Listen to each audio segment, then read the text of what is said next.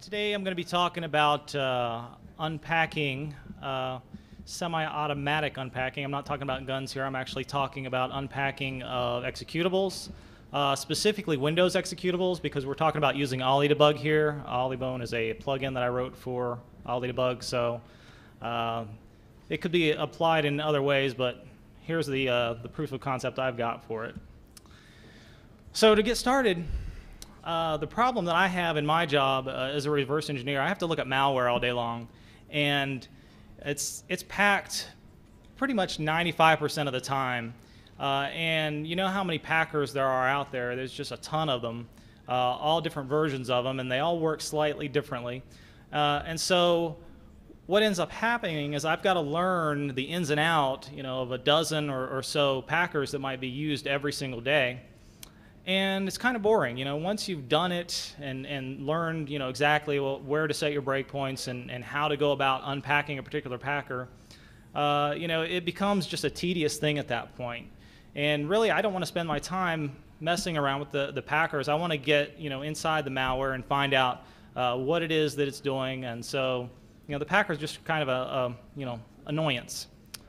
So I thought I'd just kind of sum up first how people are approaching this problem right now, other than me. Reverse engineering is, about as hard as you can get as far as, the approaches you can take here, doing it manually. And, that's what I end up doing because actually I'd rather spend my time looking at a debugger than going out and trying to see if I can download something that'll automatically unpack the malware that I'm looking at. So if we're going to go through all this trouble of learning how to reverse engineer this particular packer, then we might as well just write an unpacking engine for it, so to save us some time later on. So that's what a lot of people have done. They've written these unpacking engines that are tailored to not only usually the packer, but a specific version of the packer. So as somebody releases a new packer version, you've got to get the latest unpacker version. And so this is taking up a lot of time if you're into this kind of thing too. Like the antivirus companies, they have to do this if they want to be able to scan the malware and detect if they have a signature that already matches it. Because anybody can take the same malware and pack it a dozen different ways, and if the antivirus company doesn't have all of those packers and a way to work around them, then they're not going to detect it the other ways it's packed. But if they go down this route and they write an unpacking engine for each packer that's out there, what happens is your scanner, as you can imagine, is going to get pretty bloated after a while. I mean, you've got to put a lot of code in there to deal with all these specific variants of packers. So unfortunately, what I think a lot of the antivirus companies do is just don't bother, and it's kind of scary to me how often I see new malware come out, and it's the same old thing. It might be an Arbot or Agabot, something that we've seen over and over again, but it's been newly compiled, newly packed, and most of the antivirus companies don't detect it until they get a copy of it and actually write a signature. The other way, or one of the other ways, I guess, you can approach the problem is to emulate. That is, write your own virtual CPU instruction decoder, and your own executable loader that'll pick up the executable, parse it, and then start executing your emulation engine to unpack the code gradually. So in this way, if you're good enough at emulating the CPU, usually x86, then you don't really have to deal with specifics of that particular packer's algorithms. You don't really care. You're just going to emulate it just like the CPU would. But writing these things is pretty hard. I'm not smart enough to write one. So the people that do end up writing these end up either being the corporate, the antivirus companies, or somebody that's put a lot of time and effort into it. And so they generally don't give these away for free. There may be some exceptions, but again, you also have to be very careful about accurately emulating that CPU, because if you mess up one instruction and you load a register wrong, then something's going to go terribly wrong with that program and it's not going to unpack. So you've got to get it right. Another way is kind of a shortcut. If you have no other way to get around something and you just have no other time, it's not a bad way for approaching malware anyway.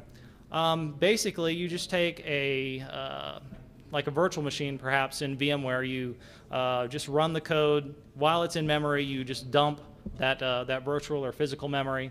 And then you've got an image of the code after the unpacking part ran, and you've got basically the unpacked code. Now, it's pretty messed up in terms of where the PE headers are aligned, and the import table is going to be all screwed up. But you've got the code. You could probably load it into IDA and look at it. And so that's what a lot of people can do. The problem is that you don't have that code in the same condition that it was when it was first run or in an unpacked state.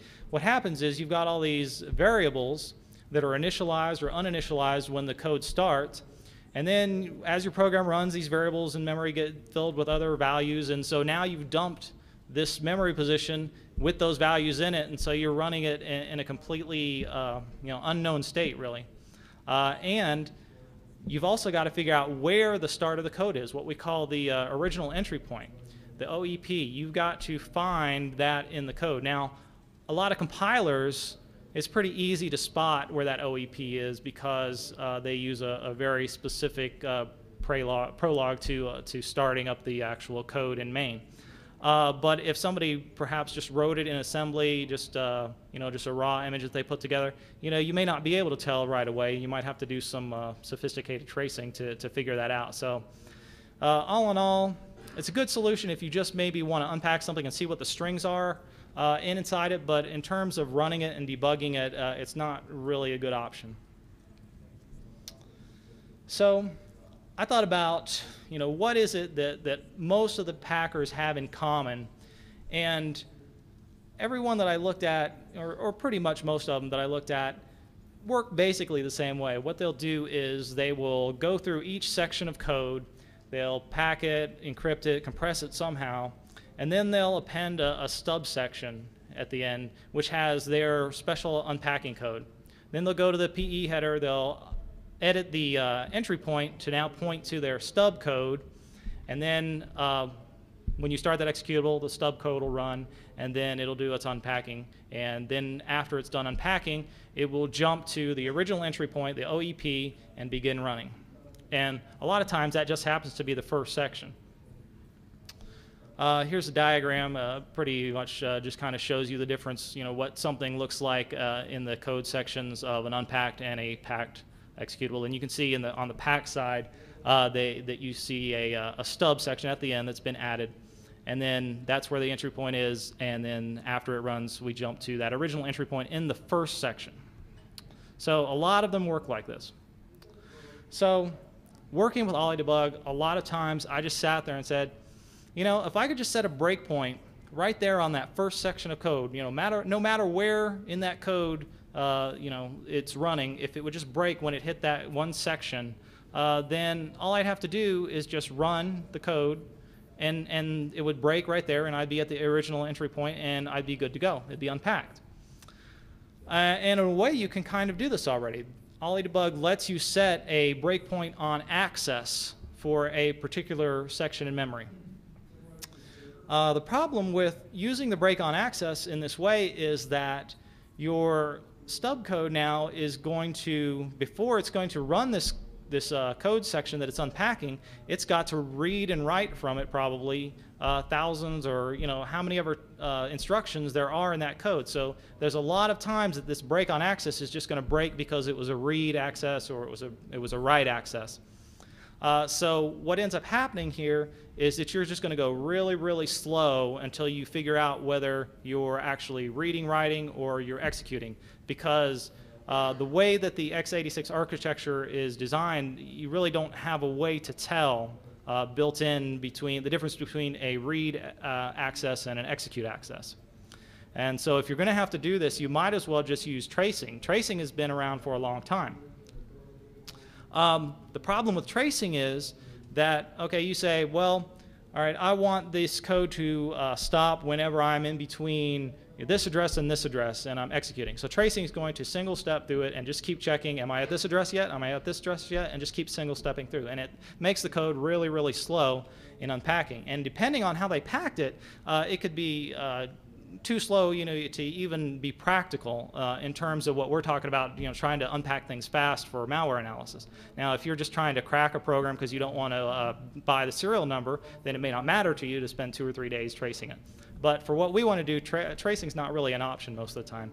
And another problem with tracing is that you can detect it pretty easily because the program, and several packers do this already, they will check to see how long it's taking to run. They can check to see how many CPU cycles have passed, and if it's taking too long, they can say, oh, I'm being traced, and just change the path of execution or just quit. So what I said, I wish I had a way just to break on the execution only of a particular section of memory without tracing, without hitting read access or write access. So what I came up with, I call OllyBone. Break on execute is the bone part. And this basically is a proof of concept that implements this type of break on execute thing that I've been wanting. So the way we do this, getting around this x86 architecture limitation, we borrow some ideas from the PAX project.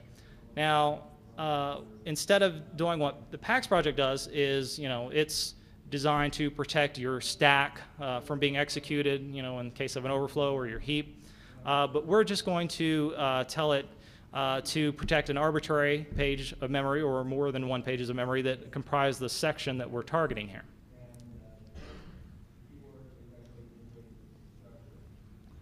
So a little bit of a review here. This is actually the page exec feature of PAX. There's more than just that one feature. But basically it works because the CPU has something called translation look-aside buffers. And what it does is, when you go to tell the CPU that you need to read or execute a particular address in memory, it has to do a virtual address to physical address translation to figure out where in the physical memory to go to get that piece of memory that you're asking for. And this is done using a page table walk, and it's kind of slow. So what the translation look-aside buffer does is it saves that translation, so the next time you go to look for that address, it's already cached for you, and it makes it much, much faster. And the great thing about the way it was implemented is that they put in a separate look-aside buffer for your read and your write access than your execution access. So what we're able to do, and this is how the page exec feature works, is that you can cache the read access, and so the next time that it goes to read the page, it just proceeds as normal. But then when it goes to execute and it looks in the cache and that execute translation is not there, then it has to do a page fault. And what happens with PAX is it takes over the page fault handler and then says, let's find out where this page is. Oh, it's, somebody's trying to execute the stack. We're going to kill this process. And so basically it has a way of marking these pages. There's the page table entry for each page has different bits that have different meanings. There's a user supervisor bit in there, and PAX overloads that to actually mean whether something is page protected or not. So we can do the same thing basically. Instead, though, of protecting our stack and our heap, all we care about is that these pages of physical memory that belong to the process that we want to unpack, these are what we're going to actually tell our page protection. This is what we want you to prevent people from executing. And the other difference is, instead of like PAX killing the process like it's something evil, what we're going to do is we're going to immediately tell the page fault handler to bail out and jump to the int1 handler for us. And what that lets us do is immediately return control back to OllyDebug. So what happens is in OllyDebug, it just throws up a single step break and the program stops. OllyDebug is right there, and you're hopefully at the original entry point. So the way that this is implemented for OllyBone, there is a DLL, which is a plugin to OllyDebug, and then there is a kernel driver. And this kernel driver's job is just to implement this PAX-like page protection for anything that we tell it to. All we need to do now in our plugin is send an IO control and just tell it, you know, these are the sections that we're interested in, and it will then apply that protection to them. So because it's implemented like this, and it's a you know, kind of a split architecture, you could conceivably write an IDA Pro plugin that would do basically the same thing using the same kernel module. If you're into IDA Pro, you could definitely port this over to that if anybody was wondering that. All right, so basically a walkthrough of how this might work in real life here. For our data access, the first thing that's going to happen when we're unpacking our program is we're going to try to read or write from our target section. So the CPU looks and sees that it doesn't have anything in its cache already for that virtual address, so it's going to do a page table walk, and it's going to basically generate a page fault. This is where we come in with our OllyBone sys kernel module. So our page fault handler takes over for the Windows page fault handler and just says, okay, we're going to see now if this page fault is due to our code running or if this is just a normal page fault. Now, if it's just a normal page fault for some other reason, it'll pass it down to the system page fault handler. Otherwise, what it'll do is it will toggle that bit that we marked to say that this page is protected. So now that page is unprotected. And then it will read from that page. And what that does is once you read, it automatically caches in our look-aside buffer that translation. And so then it'll now reset that page table entry bit back to say that it's protected. And so now we've cached a read entry. The only thing that's not cached now is an execute access. So what happens then, our unpacking program is now done reading and writing. It's using that cached entry for these pages and proceeding on its way. And now finds that it's time to execute. We're at the, hopefully, at the original entry point. So once again, we get a page fault because it's not in the cache. So it checks to see, is this due to OllyBone? If so, what it will do immediately basically is just pop one extra argument off the stack because the int1 handler doesn't have that extra argument, and jumps right to it and dumps us out where we want to be. So some problems that we've run into basically using this is that you know, virtual machines and emulators don't always perfectly emulate the x86 translation look-aside buffers. Now, VMware works great. It's pretty solid. If you get to something like Box and QEMU, they're actually emulating. And what they've done, I've looked at the source code, they've actually implemented a single translation look-aside buffer. So they basically, you know, ruined our whole idea of having these split buffers that we can, you know, leave one cached and use the other one as our protection mechanism. So theoretically, they could work if they were just to implement split TLBs.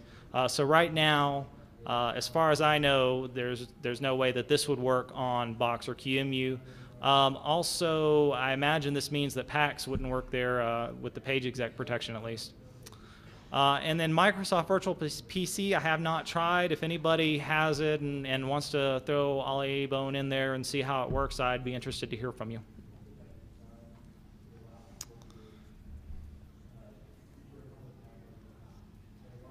It's pretty easy to use. All you have to do is load in your executable in OllyDebug like you always would. The next thing is you have to do a little bit of guesswork and try to figure out what part of this executable is the final unpacked code section. What is it going to be when it's actually running unpacked? Like I said, it's usually the first section after the PE header, but not always.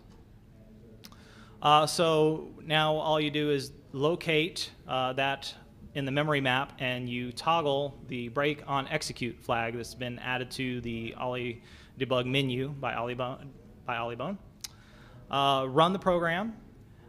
Then When you hit an int1, all you have to do is basically watch it come up and stop and decide for yourself whether it's unpacked or not, really. I mean, you know, OllyBone doesn't really have a way to know whether it's unpacked or not. You've got to be able to determine that from experience, basically. So I've got a video demo here of some various packers being unpacked. All right, let's see if we can't kill this here.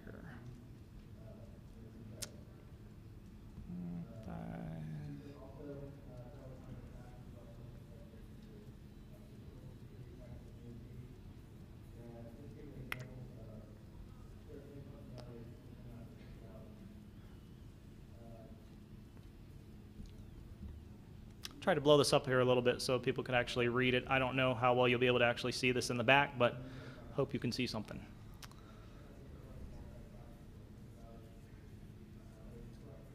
All right, our first executable we're going to unpack here is packed with FSG. And if you've ever unpacked FSG, you probably know that it's ridiculously easy to manually unpack. But, you know, just to show you how it works, we'll go through here. So what we're going to do first is we're going to look at the memory map in Olly debug. And this LAR FSG, these are the 3 sections that belong to our executable process. So we've got our PE header, first section, second section is code, and then we've got our SFX import section. So we're going to highlight that code section there and set our break on execute toggle. So now what we do is just hit play and run the program, and immediately we come to the break on execute. It's telling us that it's stopped. So run our analyze code, and we can see here that we can now read the unpacked binary. This is Peter Benaya's collection he loaned to me for the purpose of this demonstration, so I appreciate that. But basically, this is unpacked now. It was that easy. So let's do another one. All right, so UPack, also kind of similar to FSG, pretty easy to unpack in this particular version. So we look at our memory map there again. There's our code section, and you know, since we've looked at UPack before, we know that's where we want to be when it's all over with. Set our break on execute, hit play, and we've got a break on execute. Run our analysis and see what it looks like, and yes, it's unpacked. Let's do another one now that's a little harder. All right, this is our demonstration of unpacking AS Protect. Is it AS Protect or AS Protect? Does anybody know? Okay, whatever it is, it sounds a heck of a lot better than AS Pack, so. So we'll go here, we've loaded it in. Now if you'll notice here, there's something that we have to observe, that we are actually stopped in the code section itself. So instead of being in a stub section to start our execution, we're actually in that code segment. So obviously we can't set a break on execute because we need to run it far enough to unpack, and if we just start our break on execute now, we're not going to do anything. We're just going to spin our wheels. So what I did there is just step through the first 4 instructions, and basically that now jumps to another section. So that's good. We're out of that code section now. Now we can go back to our memory map since we're out of that section, and we can set our break on execute there. So we'll run it. And uh-oh, it detected that we are running a debugger and is now giving us a warning message and saying, you can't do this. So this is one of the things. You're running the code pretty much unchecked. So any type of debugger checks that it might do, you're going to fall prey to those. So this is something that is just kind of a trade-off. You're going to have to learn a little bit about these tricks and how to get around them. For AS Protect here, it's not that hard. Basically, the way it detected that we were running a debugger is just with a simple API call.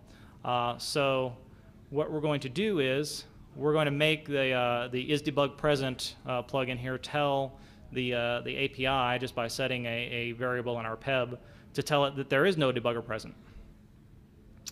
And so once we do that, we'll just go through the steps again, walk through till we're at a section that's not the code segment, set our break on execute, and hit play.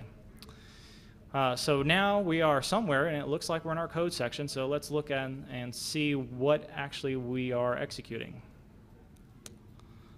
And this time we actually had to remove a bad analysis because OllyDebug got a little bit confused about, what was what.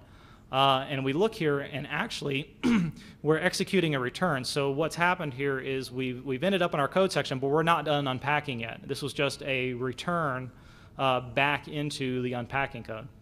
So now what we have to do is manually go back, untoggle the remove the break on execute flag, step back through with the F7 just to one step so that we return back into, we're actually on the heap now, executing some code. And so now we're out of that code section. We can go back to our memory map, and we can set our break on execute one more time, run it, and take a while, and pops up, and we've got another break on execute. So this is actually unpacked here. Once again, OllyDebug is a little bit confused about how the analysis looks. If we run the analyze code here,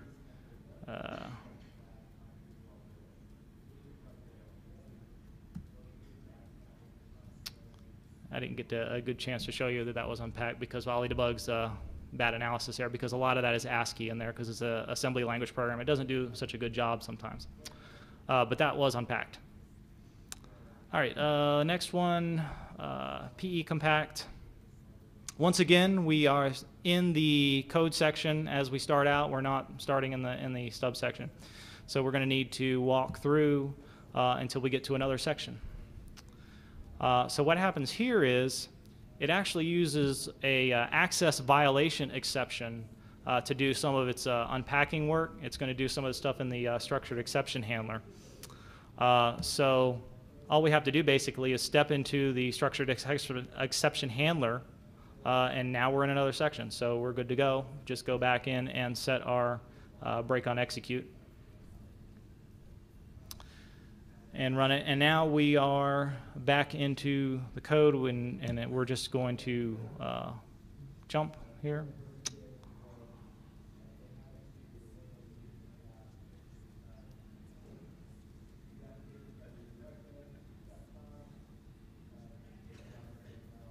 Going to move our break on execute so we can jump back to more of the unpacking code. Now we're going to go back in, now that we're out of there, and set our break on execute one more time and hit play, and now it's unpacked.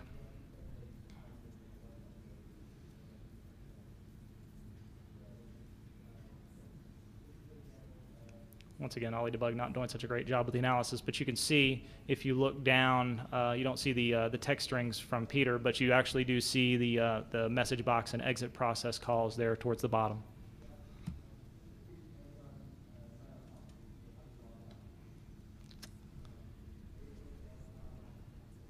All right, so one more here, T-lock. All right, this one starts outside of the code section, so looks pretty good here. Go to our memory map, set a break on execute. And we've actually landed already, and but we're not in the code section. So what happened?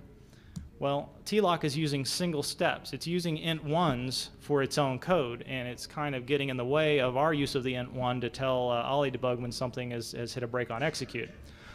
So what we're going to have to do now is we're going to have to manually walk through all the int1 breaks that T-lock does.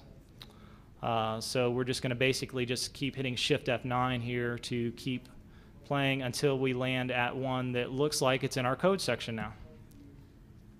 And OllyDebug tells us it's a break on execute. run our analysis, and we're unpacked. All right, so that is it for the video, and there's a URL you can actually download this from, source and binaries.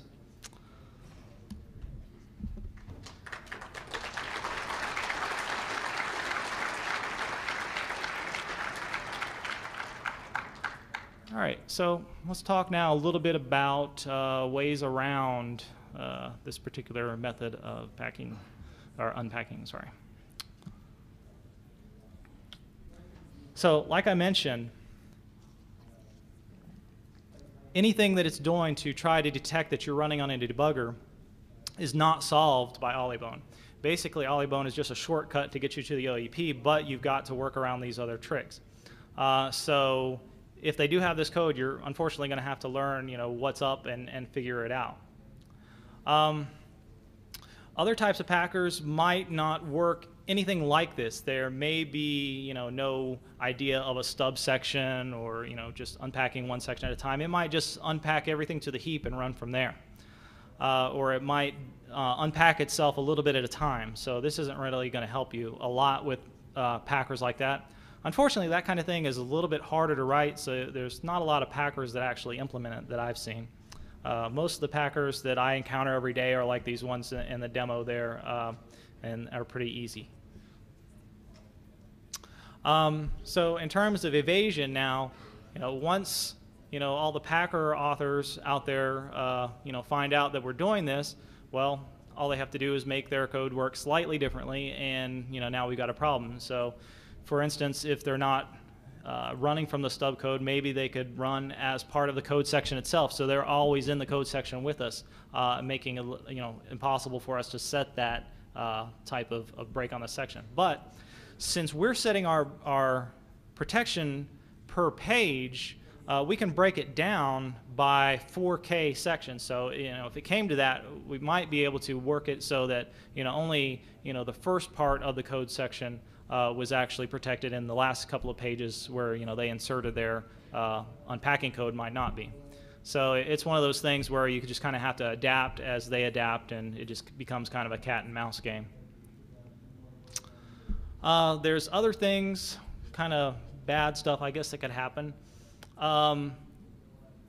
We're letting this packer this unpacking code basically do whatever it wants to. We don't really have any control of it while it's running. So it could do sneaky things.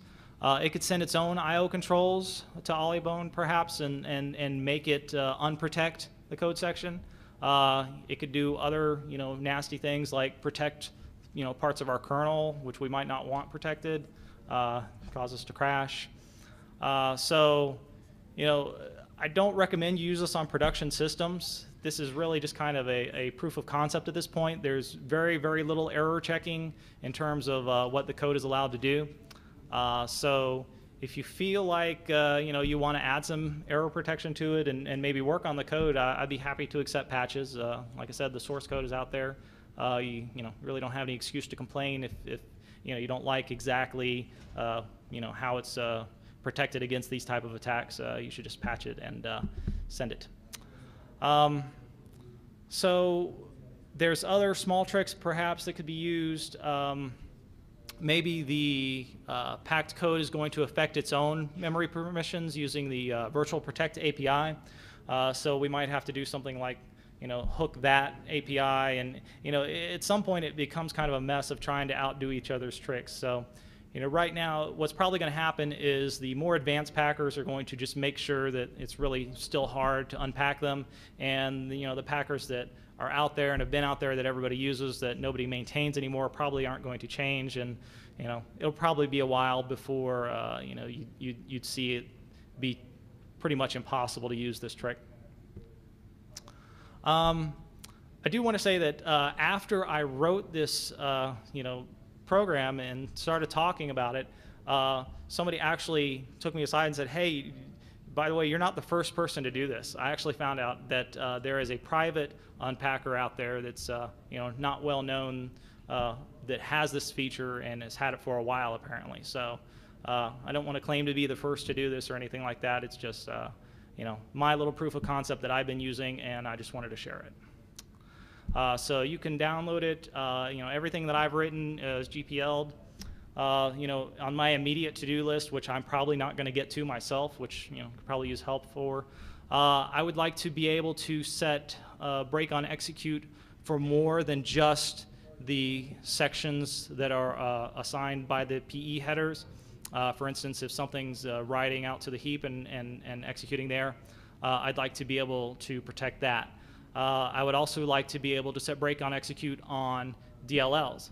The problem and the reason that I'm not doing this already is because some of these DLLs are in shared memory. So if you go and set a break on execute on a particular section in kernel 32.dll, then every program on your system is going to hit an int breakpoint immediately and blue screen your system if you're lucky. So there's a feature here called copy on write that can come into play. You can actually force your own copy of each page of memory. So it might be possible to force a write of the same byte perhaps to a particular location that's already there, forcing it to copy itself over to non-shared memory, and then set your break on execute. But like I said, past this initial proof of concept, I haven't done that. So if anybody wants to implement that, feel free. And that's all I've got for the presentation. If anybody wants to ask some questions, the microphone is right there. Just make sure you talk in the mic. Thank you.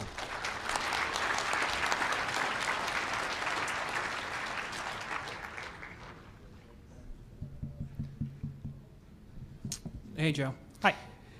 I assume that if you've got a packer that's mixing any debug checks for soft breaks as well as hardware checkpoints, you're going to have to manually step through that first before you kick in the memory protection. For example, I've seen at least some packers that will make one of the kernel calls that will kill all of your hardware debug points inside the process you're debugging. Right.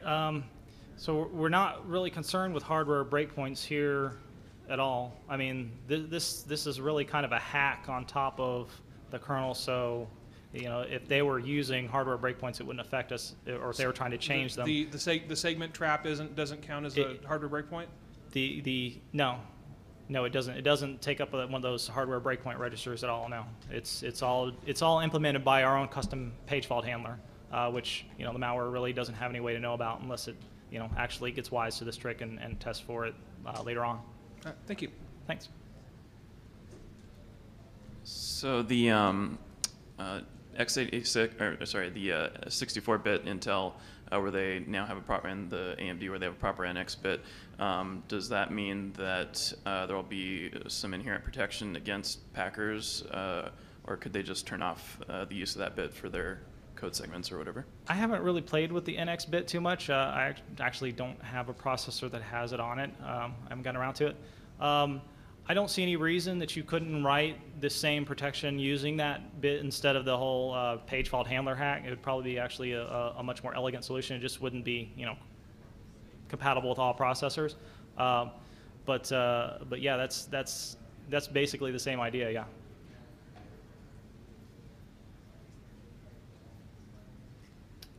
All right. Thanks, everybody.